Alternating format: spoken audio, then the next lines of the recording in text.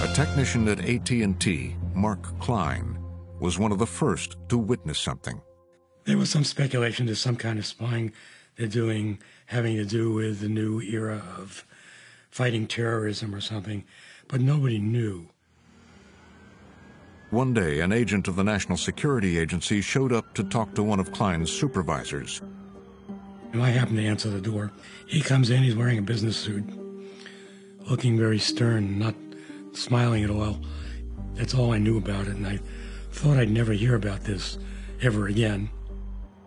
But later, inside this AT&T facility, Klein noticed something unusual on the 6th floor.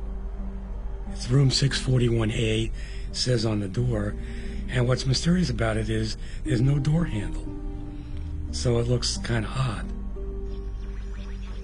Klein began to investigate. I traced the cabling coming out of the room. I could not find direct cabling going from the secret room to the phone switch. The cabling all seemed to go upstairs. Upstairs on the 7th floor was where AT&T handled internet traffic. What Mark Klein found was an infrastructure that suggested that the government was copying all traffic going through the AT&T internet backbone.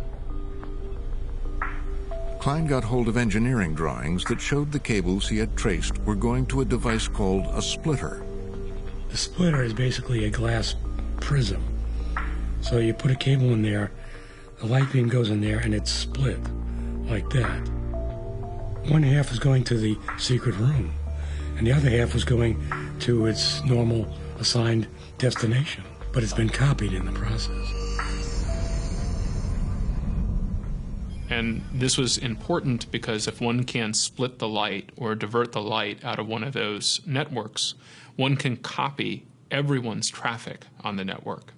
It's kind of unfathomable amount of information. The internet chops everything up into little data packets. So there's your email, your web browsing, photos you might be sending. This is a huge dragnet operation.